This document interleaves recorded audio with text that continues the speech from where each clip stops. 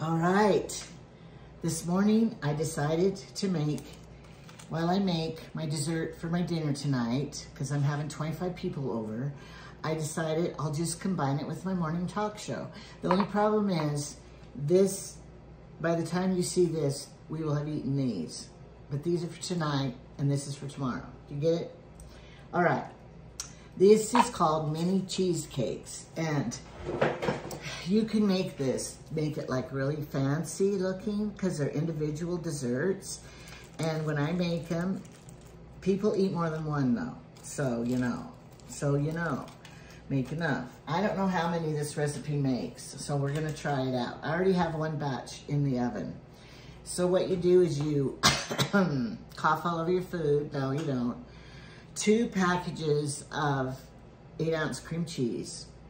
That's $2 each. So you're spending $4. A half a cup of sugar, the vanilla wafers, which I bought the house brand because they're $3, whereas vanilla wafers were $5.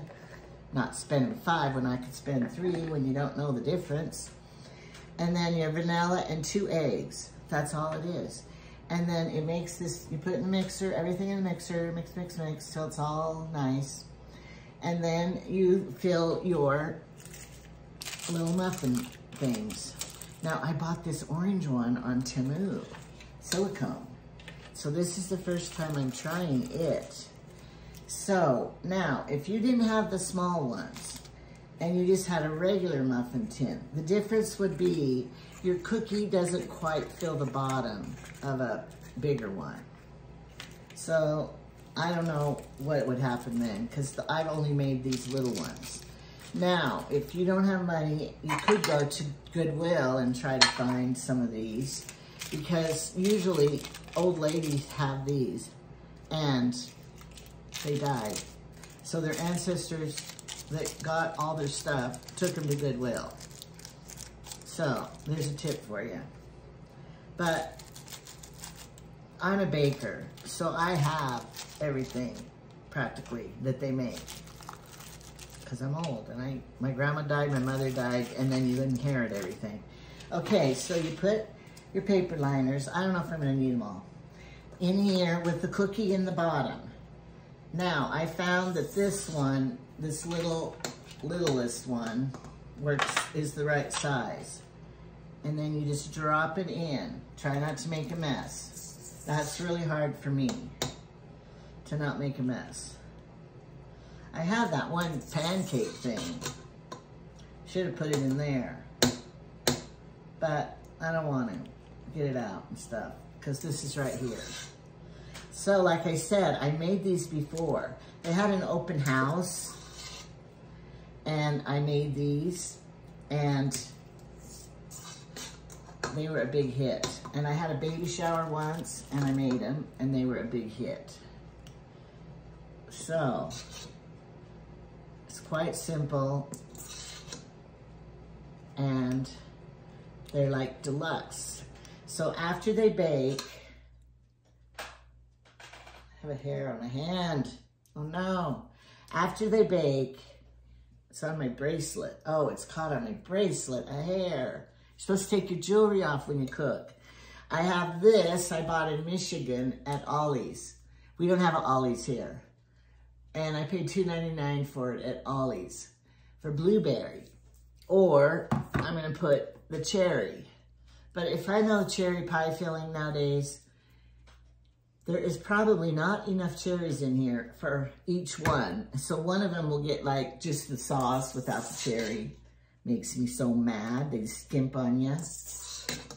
But I don't know, because I never had that brand before. Yes, I have cherries from our cherry tree. I could make it from scratch. Please don't make me. This is just for family. My husband goes, now honey, I hope everything goes okay tonight. I go, Jamie, it's just a family dinner. It's not like, now see, my family always said when somebody was coming, important, that we had to put on the dog. And we just always said that. And then we also say, my family, when you clear off the table, we call it, it's your turn to side the table. And that meant clear off the table. And that's what I grew up with. But then other people, if you say, it's your turn to side the table, they like to look at you like, what are you talking about? So we did some research on these sayings that we say. And I guess maybe it was in Scotland or something, and they used to have a side table to serve the food on or something. I don't know. This is just what I heard. And probably people in Scotland were watching this going, I don't know what you're talking about. So I don't know. Maybe I don't. This is just what we heard, that they had a side table and the food would be over there. And so they had to, you know, clean up the side table. Yes, I licked my fingers. Yes, there's raw egg in it. No, I never died from it. So, but they make cookie dough nowadays that you can eat. My grandkids wanted to do that. Grandma, can we make that cookie dough you just eat? The raw cookie dough. Well, I like that idea. You don't have to bake cookies. But I didn't do it. We ran out of time when they come because they had to paint. They did all their painting crafts, which was so fun for them. And they're pretty good at it. I thought it would be horrible, but they were good.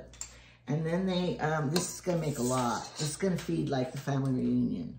But remember, people wanna eat more than one because these are like bite size almost.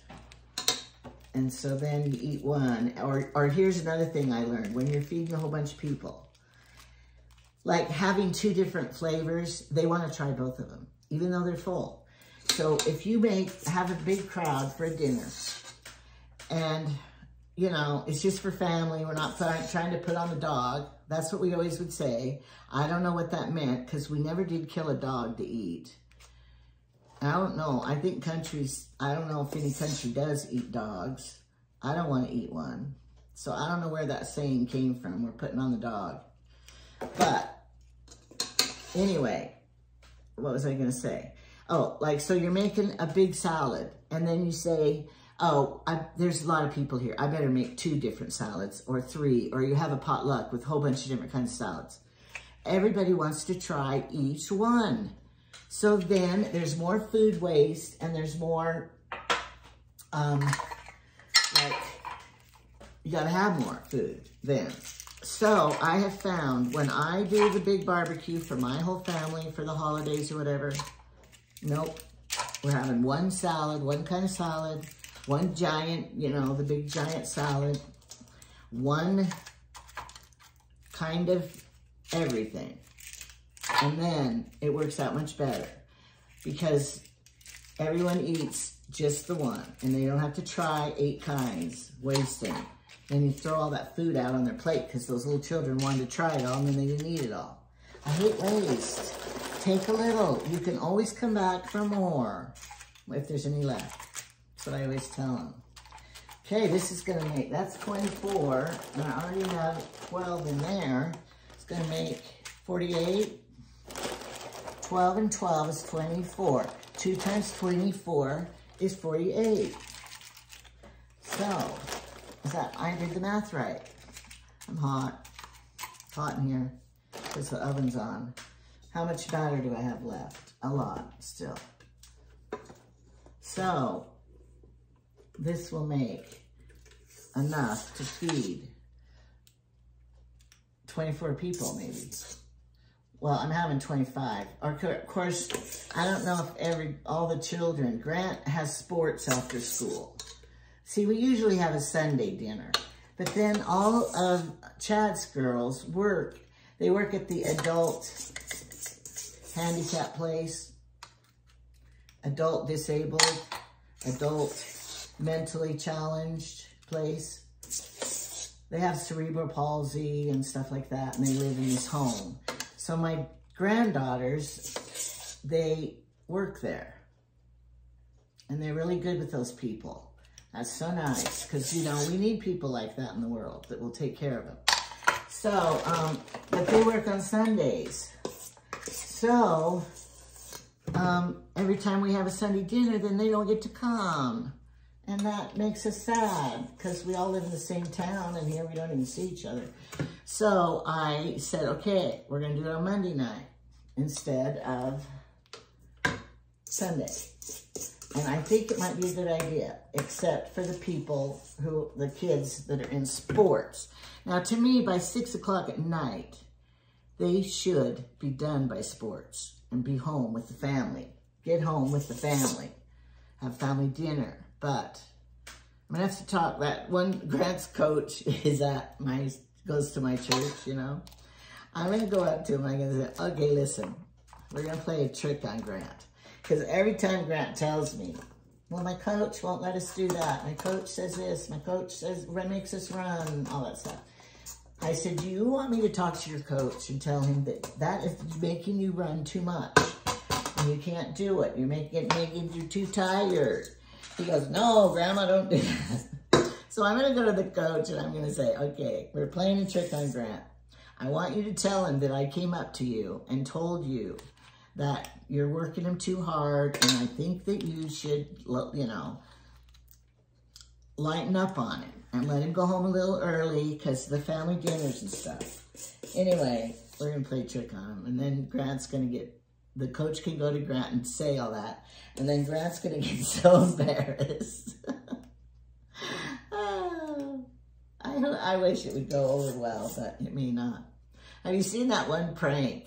And they do it up ahead of time so that, you know, the dad's not in on it, just the mom and the kid.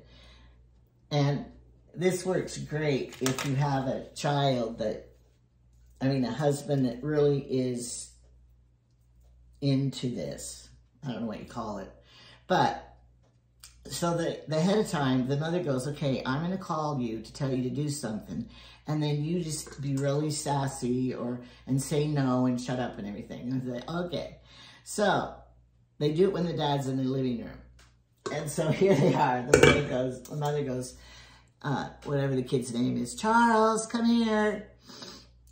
And then I need you to do something, whatever. And then the kid yells back, no, Mom, shut up, leave me alone. And you should see the dad then. He just jumps right up and starts to go over to the kid. And they go, no, this is just a joke. We're just tricking you. Anyway, that was funny. But it wouldn't have worked in my household because my dad, he never paid attention. He was oblivious to anything we said. I think he was hard of hearing.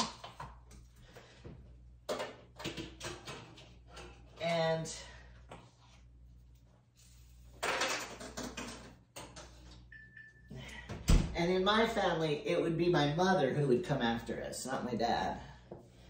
My mother was very nice and everything, but she demanded respect. My dad, he didn't know what was going on half the time. He's always reading the newspaper when he got home from work. And my dad would be sitting there, and my mom, us kids would be roughhousing or something, and he'd go, my mother would go, Cuddy, shut those kids up, or something like that. Dad would go, huh? Look up from his newspaper, huh? And my mother would like, don't you see what those kids are doing and stuff? And he's like, huh, no. We never bothered him a bit. She would go, shut him up. So then he'd kind of like slap at us, cut it out.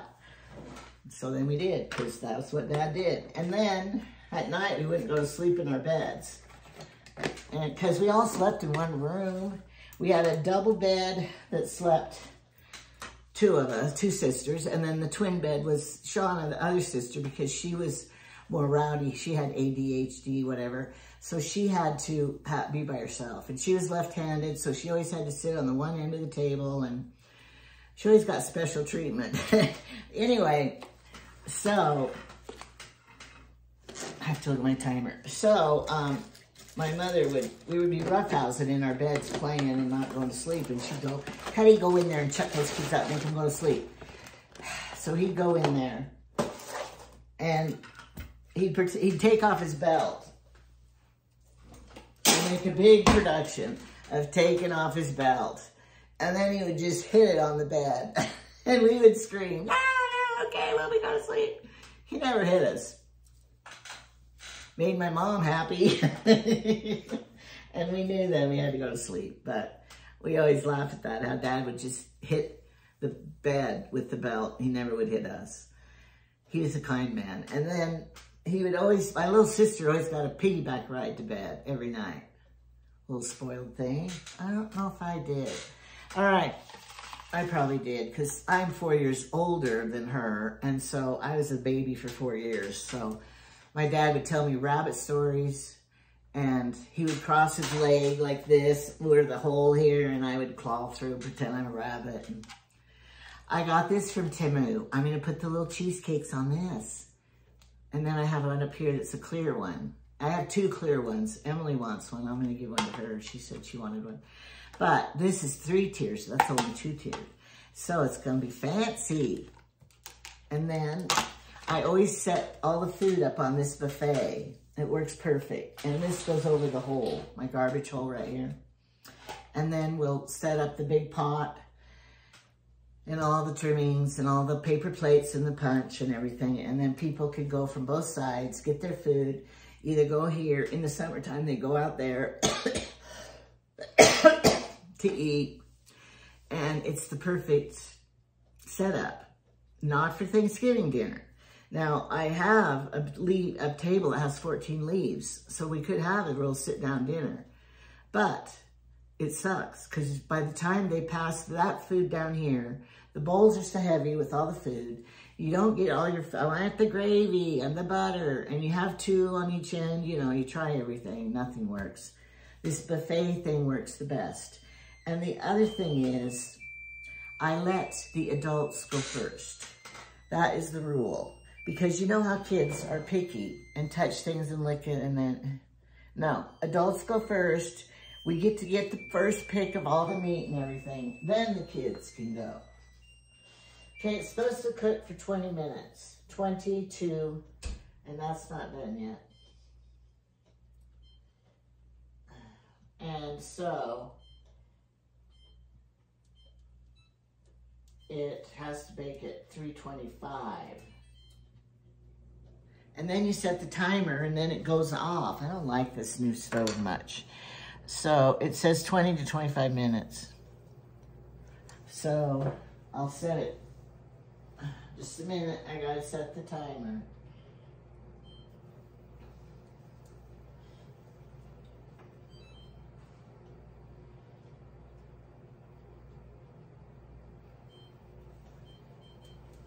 Look, why can't you just hold it? You have to push it every time. Okay. And I don't like it. You have to get used to new stuff. It's like, give me the old dial stuff, not the push button. And I put all of my, what are these called? Cupcake liners in here. I can't buy any more until I bake a whole bunch because it won't, nothing else will fit. And then that hat, because my drawers are too full to put them in drawers. So, I was going to say something else about something, and I can't remember what it was, because I know it was going to be important. About my cooking, baking, Sunday dinners. Now it's Monday dinners. But see, it's a school night, so they're going to have to end, you know, at a decent time. I think I'll have paper plates, because, why do you think? Yeah, it'll be easier. So, anyway, I will try to film. Of course, by the time you see this, it'll be over with. But I should film it for you so that you can see what the crowd looks like. I'll show you here, since I am only 18 minutes. I'll show you outside. And look at my petunias right here. I brought them in from outside. They're doing good. I need to trim it all, though. But they're doing good. Look at this. I told my husband, get that out of here, that thing. When he was cold, he hooked it up. It's gonna die of inhalation or something, but he doesn't leave it on very long. Anyway, it's the pastures. The rule is here by April 15th, the snow should be gone from the middle of the pastures. So that's what we go by, but last year it was not. So we'll see what it does this year. But Jamie plows, so we have a little ground here. He said the daffodils are starting to come up, peeking through. This plant's not doing very well because I ignored it. When you ignore them, they don't do well. I need to water and fertilize. Isn't there always something to do? Always, always. So you just pick and choose sometimes.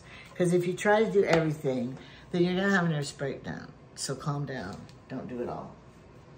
Anyway, okay. I'm kind of waiting for these ones to get done so you can see, but I know how to splice, so I'll just do that and hopefully it'll work. If it doesn't, I'll just have to show you the finished product as the cover shot. Okay, bye. What am I doing? Making food. Well, I was wondering what the meat was. It's white chicken chili. That's right, she knows what it is.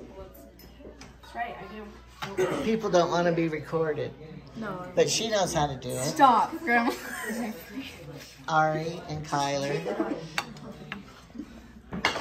So,